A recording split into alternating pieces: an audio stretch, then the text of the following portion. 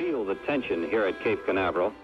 Sending astronauts to space is a lot more fun than not sending astronauts to space. T-minus 1 minute and counting. And NASA should know. Ignition. For decades, the country that landed 6 crews of astronauts on the surface of the moon was the undisputed leader among spacefaring nations.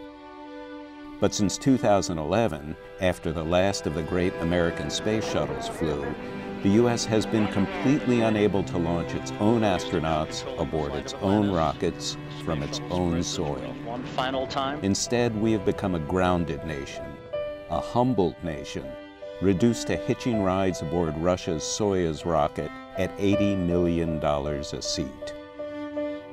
That all changes now.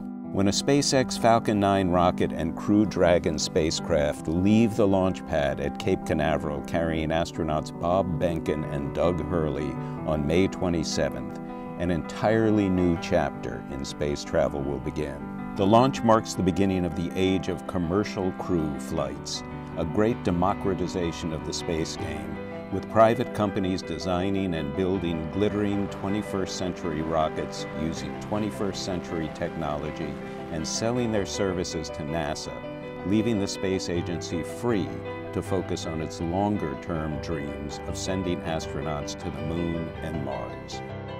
SpaceX is not the only company that will be part of this grand new enterprise.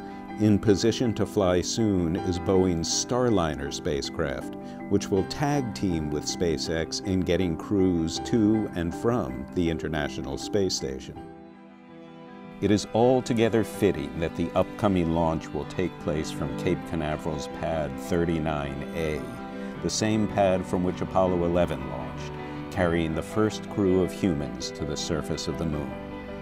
Just as a new era began then, so too is one beginning now. America, once grounded, is flying again.